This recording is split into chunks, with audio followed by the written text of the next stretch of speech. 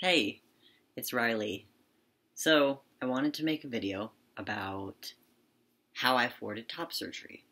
And if you haven't watched my other videos before, I got top surgery about 3 months ago with Dr. Wolf in Michigan, and I paid out of pocket.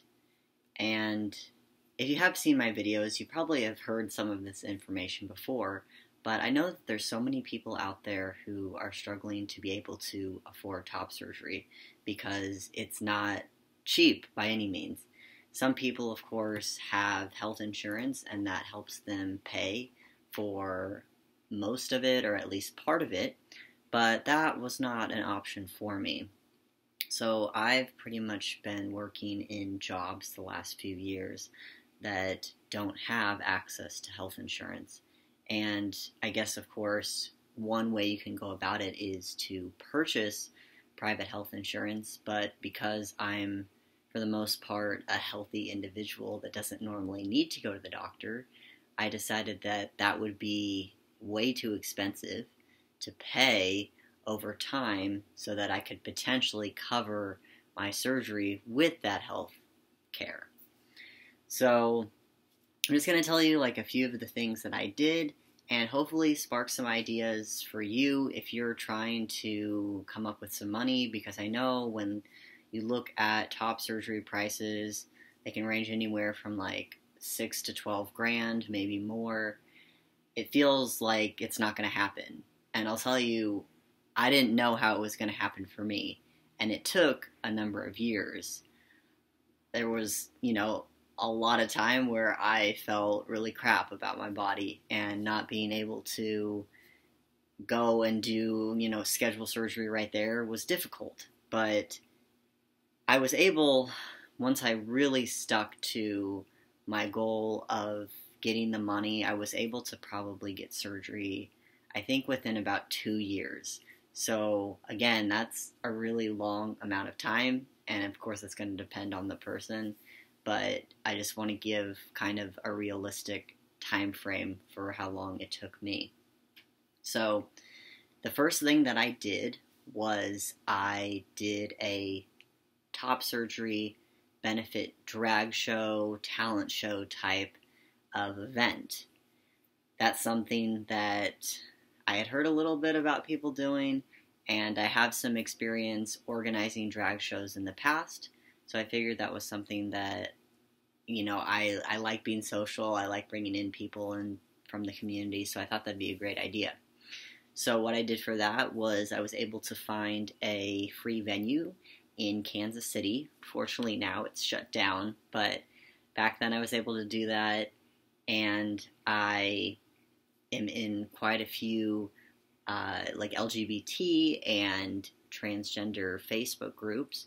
So once I had a date and I had a time of my event, I went ahead and just spread it over social media that I was looking for performers, and I had people who did drag and people who sang, and I had a band play, and just really any type of talent, and anybody who wanted to have the stage and they knew that there wasn't going to be any pay involved, and that kind of thing. And I actually found quite a few people that didn't even know me, and it was really amazing that people would be willing to do this for me.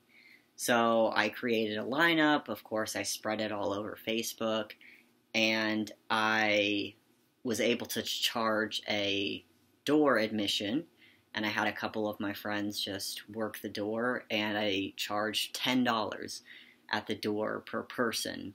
And then, of course, for every performer, there was a tip jar, and the drag performers put all their money in the tip jar.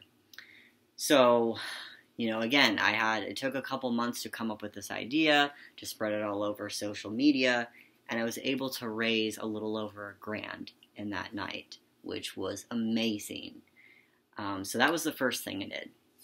The next thing I did was I just created a GoFundMe, except it wasn't a GoFundMe.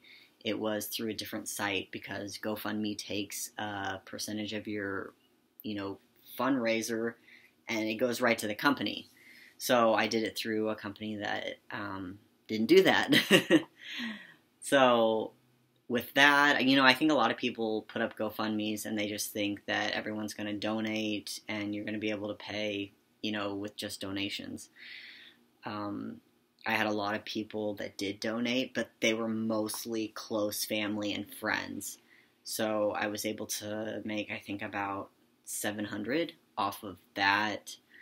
And then I think the thing that made me the most money was that I sold t-shirts.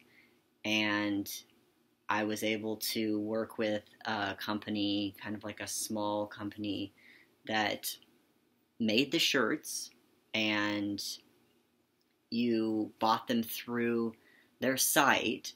So, like, you didn't have to purchase them and then, like, go out and sell them and hope you, like, broke even. Like, everything was done through their site.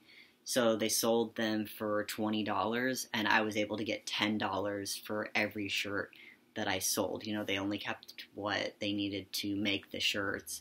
And also I didn't have to pay for any of the shipping. They sent all the shirts for me. So, of course, I broadcast that through, like, all of my Facebook, and I sent it to, like, just a bunch of Facebook groups as well, like, in the area. Some of the biggest ones that I sent it through were Buy, Sell, Trade, like these online garage sale type spaces, and I just said, like, hey, I'm Riley, this is what my goal is trying to do, and you would be surprised how many people wanted to buy those shirts. I had some people that bought 10. When they see a good cause and that you're trying to work on something that you can't afford yourself, a lot of people really do great things for you. And that's what kind of blew me away is, the other stuff was kind of more my inner circle, but selling these shirts, I think I sold a little over 200. I think it was around 230 of these shirts. So I was able to make $2,300 off of the t-shirts. And most of the people that I sold them to, I've never met. And they were just willing to be kind. I also did buy some of the shirts for myself after I knew it was successful. And I sold them at Pride. And I sold them at my drag show. I basically walked around Pride asking if they wanted to buy them. And yeah, that was really great. So, of course this company isn't around anymore, unfortunately. And, but you can create something. Maybe you have a craft that you make, or some kind of product that you can sell. And if you can market it, that you're using that money to pay for top surgery, that really gets people more interested in your product. And I would just say definitely utilize online spaces, Facebook groups. That's where I broadcast all 3 of these fundraisers. So that was basically it. I saved about half of my top surgery costs doing those, and then the other half I paid out of pocket myself.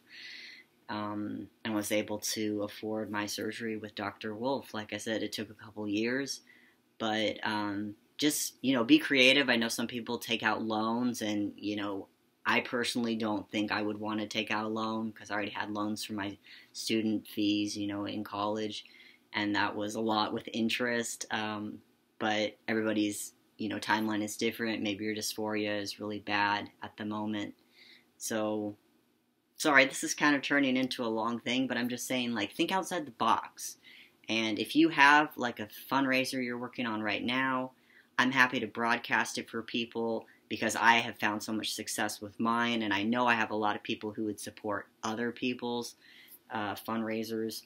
So, yeah, be creative, and hopefully you'll get to that goal. Not hopefully, you will get to that goal. But, that's all I got for this video. Thanks for listening, and hopefully I have helped you in some way. All right, take care. Bye.